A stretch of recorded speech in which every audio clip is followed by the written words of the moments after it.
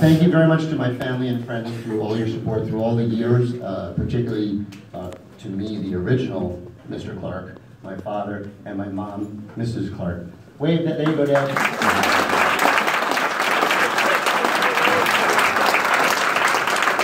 My siblings, my older brother who looks much younger than I do because he doesn't teach middle school. And my sister Laura, who just looks 21 for the rest of her life. But most importantly to my lovely wife, Colleen, and my darling daughters, Megan and Bridget, listening to every story of every kid ever, and coming to every concert and just being so supportive of everything I do. I love you guys. Thank you very much.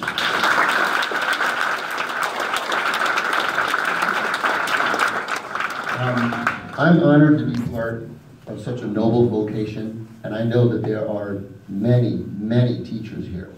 Teachers that are as dedicated and as enthusiastic as I am. So I know that there's a lot. So can you just raise your hand if you're a teacher, please? Raise your hand.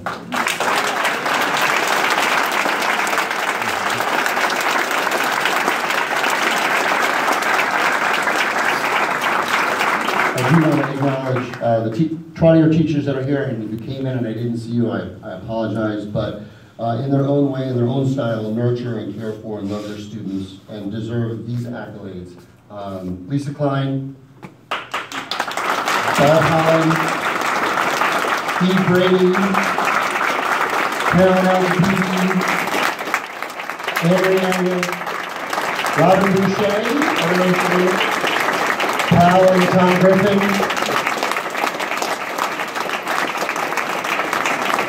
I do want to take a second and thank Dr. Charles Gabron and Christine Johnson, the current superintendent, for encouraging the teachers to take risks and to allow us the freedom to teach the way we need to teach to help these children and not be so concerned about filling out circles and state-mandated tests. So thank you. Every year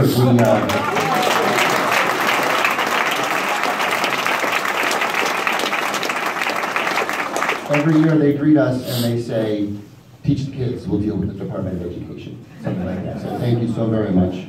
I'd also like to thank Linda Murdoch, the principal who hired me but probably should not have. And Keith Lavoie, well, you know, it's not over yet, we'll see.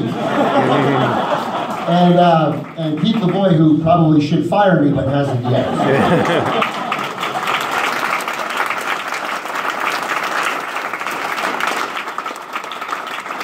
I do have a couple of hopes for this book. First of all, I hope that I get to play me in the movie.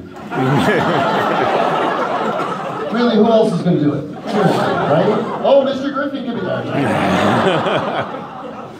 I hope this book gets into the hands of young teachers because teaching is hard and it's challenging. And when you walk out of your college degree with being 22-year-old and knowing what your lesson plans are, there are going to be bad days. And they're going to be hard days. And I think Meredith demonstrates what a community can do when it comes together. So I hope young teachers get this. I also hope that people can create their own versions of the band room. And by the way, you should go see the band room. It's down that corner, and it's cleaner than I think it's ever been. So it looks a little weird to me, so I don't know. But I hope people will be vulnerable to other people. I think we're very quick to become hard and negative, and I think that if we open up our hearts, good things can happen. As Mother Teresa said, we can do no great things, only small things with great love.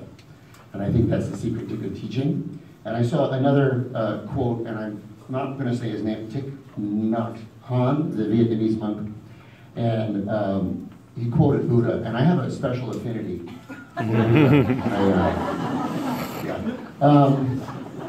Don't worry if you feel you can only do one tiny good thing in one small corner of the cosmos. Just be a Buddha body in that one place. And finally, to the students, former, current, future, I love you guys. I really do. Rabbi Hanina said, I have learned much from my teachers, more from my colleagues, and the most from my students. So yes, in this book I'm the teacher, but I feel like I was really the student. I learned more about caring and giving